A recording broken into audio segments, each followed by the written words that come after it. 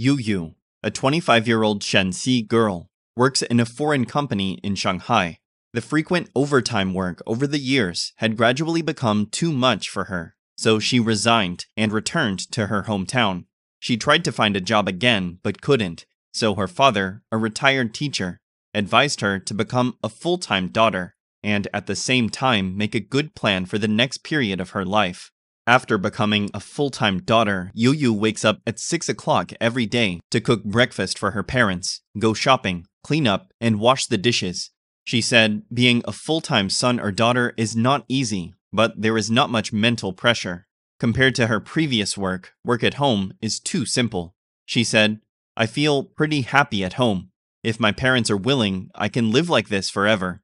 It is reported that her full-time salary at home is 4,000 yuan, or $557 per month. On social platforms, many young people have recorded their daily lives as full-time children. The young people's lifestyle has sparked heated discussions online. Some netizens commented, "How can I live without parents? Honestly, it's hard to find a job." Behind the full-time children is China's high youth unemployment rate.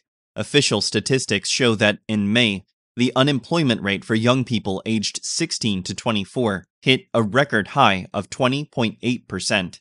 Zhuo Xian, a researcher at the Development Research Center of the State Council of China, estimated that the unemployment rate of college students is 1.4 times that of overall youth unemployment rate, making them the main group of unemployed youth. According to reports, a record 11.58 million students will graduate from higher education institutions in China this year, an increase of 7.6% compared to last year.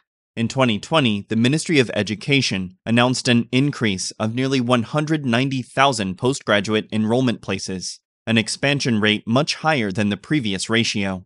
And this group of students will also graduate this year and enter the job market.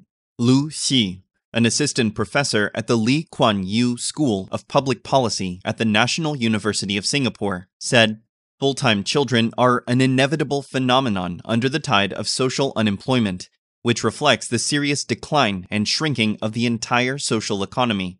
Xie Tian, a professor at the Aiken School of Business at the University of South Carolina in USA, said, this situation can continue for at least 1 or 2 years, because we don't see any incentive for the economy to grow.